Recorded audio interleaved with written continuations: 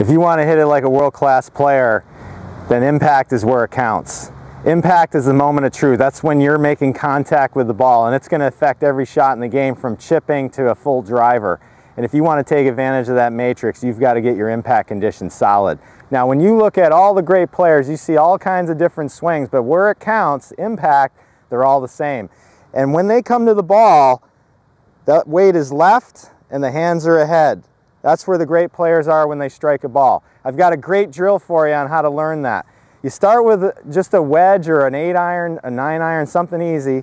You preset into impact, and from there you just make some nice little swings, practicing hitting shots from impact, and you hold your finish. You do that and you're going to see an amazing improvement in your ball striking.